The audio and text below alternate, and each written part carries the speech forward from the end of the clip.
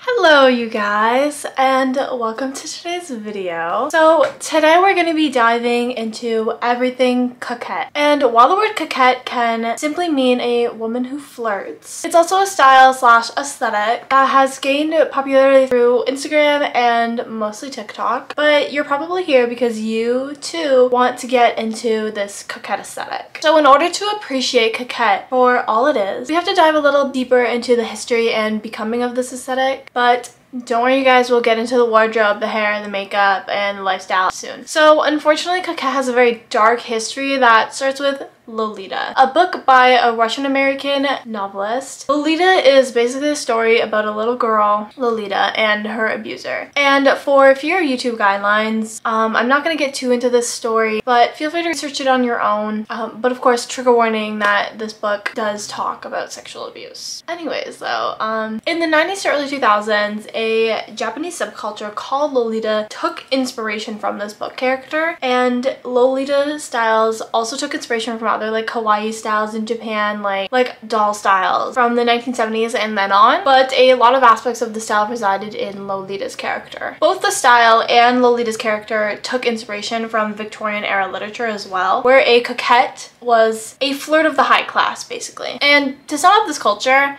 it's centered around the mindset that you were caught between childhood and adulthood, where even though you were an adult, you still looked and acted very sweet, innocent, and feminine. And because of the book's inherent sexualization, it's important to note that Japanese Lolita styles and subcultures were strictly unsexual, and people who were part of this subculture did not claim anyone who used it for sexual purposes. But later on, in 2014, it was found that Tumblr would steal a lot of inspiration from this subculture, and it did, creating the nymphette style. Unfortunately, though, this style brought Lolita's sexual connotations into its aesthetic, and based off the idea that young women can be sexually manipulative, a nymphette was someone who liked older men and was very flirty. It uses those feminine and innocent and revealing styles and uses them in the name of sexualization. Of course though, as any other style on the internet, there was a community dedicated to the non-sexualization of the aesthetic, which made the lifestyle aspect of this style differ from one person to the next. And of course, as Tumblr goes, there's a lot of music associated with this style, including Marina and the Diamonds, Melanie Martinez, of course, you know, and Lana Del Rey. Which is how we move on to the current coquette style. Coquette basically takes all these ideas from nymphette and focuses it into mainly aesthetics, and it takes a lot of musical inspiration from Lana Del Rey. More of a laid-back version of nymphette, and the ideal coquette girl is one who may be like a female manipulator, but not necessarily in a sexual way. She's flirty, she gets what she wants, and she's very casually very feminine. Cutesy, loves all things pink. As this quote puts it perfectly, coquette manages to combine simple yet ornamental, classy yet playful elements into its style. So while coquette has used Lolita and nymphette as large inspirations, it takes from a lot of others as well, like in current day, including like heroin chic from the early 2000s, soft grunge, other vamp aesthetics, and basically anything fairy-esque. Okay, so that's how coquette came to be. Like the styles themselves have very interesting histories, like goes back all the way to like Victoria era literature,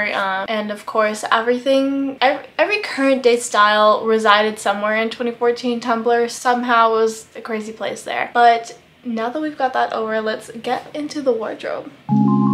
Here is a little peek at the wardrobe, and so let's go through all the pieces. First we have some low-rise jeans, and specifically the flare low-rise jeans. It just like kind of adds a little touch of femininity. And then a good old white tank with lace on it. I have the little lace trimming at the top of my tank. It might be kind of hard to see in the video, but yeah, with the low-rise jeans, it just gives a very feminine, kind of sexy look. And then quite literally anything pink. I have these two pink sweaters. This one's from Brittany Melville, and it's like a knit, and then this TNA one, and it's like a hoodie style. And then your perfect mini skirt. This one is a black one that I thrifted, and if you're trying to get fun with it, add a little corset top on it, something that's very feminine like this. And then I wanted to add a little cardigan over top of it as well. I think a good classy looking cardigan is really such a coquette basic that you need, honestly, or just, you know, need if you're not coquette. Anyways, and then I love a good floral dress, and of course I chose a pink one. I think floral dresses just add like a cutesy vibe to it. Here are the outfits that I made.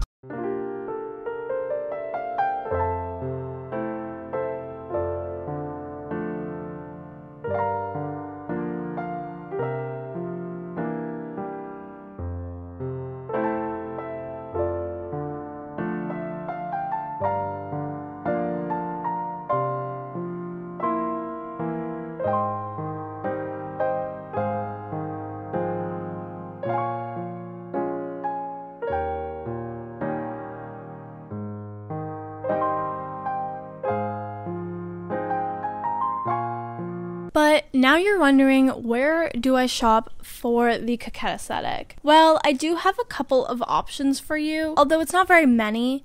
But for clothing, Brandy Melville is going to be your best bet. And I know that they're not inclusive and they're actually a very controversial brand, but they really do have like the coquette aesthetics. They have the lace tank down and just like that very like dainty floral clothing. But some other options are also Urban Outfitters. Even though it's very expensive, they do a very good job at having very intricate like lacy pieces and stuff like that. Very feminine, very frilly. Another one that I came across was Love by Venus, although it is kind of expensive, but it's not like the most expensive thing in the world. When it comes for accessories though, I would definitely suggest H&M or even Shein.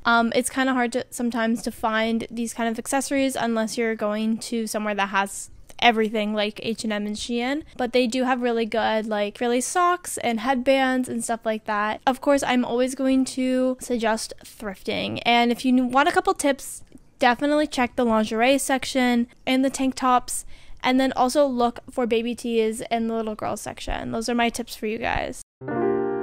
So for makeup, I feel like the coquette aesthetic is very natural, and then some blush. This is the Florence by Mills cream blush. I really like this blush. It's so easy to layer, so it can give you the very rosy red cheeks that you need for the coquette aesthetic.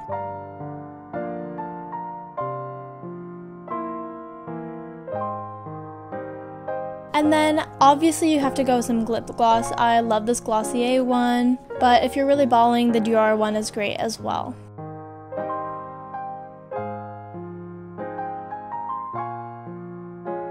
And of course, it's not really makeup, but you always have to have perfume. Okay, so for this first hairstyle, we're going to just be braiding our hair super quickly. I just did a simple braid. I didn't do a French braid or a Dutch braid or anything, just a plain old braid. And since I have thin hair, I just like pulled the braid out a little bit to give it some volume, and then we're gonna put a ribbon in it. So I just laid the ribbon flat under the elastic, and then I quickly tried to pull a knot over top of the elastic right there. You can just leave it like that, or you can put it into a little bow like I did here. And obviously this hairstyle is super cute and feminine and girly, and that's why it's very coquette. For this second hairstyle, we're just gonna put our hair into like a mid-level ponytail, and then we're going to make a hole and then pull it up and through, and then pull that tight.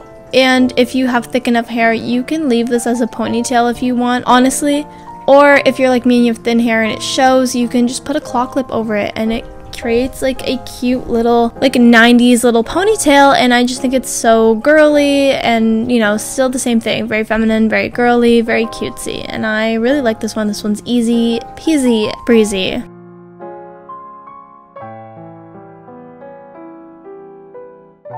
And then for the last one here, we're just going to do a little half updo, so take half of your hair, and then we're going to do that same little pull through that we did last time. And of course, my hair is going to show some spots, and I still think that this looks okay if you have thin hair like me and it shows, But yeah, and then we're just gonna put on a cute little headband over top of it. I think this hairstyle holds up without the headband as well, which is what I like as someone with thin hair. And yeah, you can see that it does like kind of show a little bit, but I honestly think that that looks cute. It kind of gives it a little bit more volume, more dimension. Okay, so I guess that's the end of this video. We kind of went through all the things that you're going to need to start out with the coquette aesthetic. This is just a starting guide. You can really make this aesthetic your own, which I really love. So yeah, and you guys really liked my downtown girl aesthetic video as well, so that will be linked down below. And while you're at it, make sure you like and subscribe as well, and let me know what aesthetic you want to see next. I do have a couple in mind, but I want to know what you want to see, so let me know down below, and I will see you guys next time.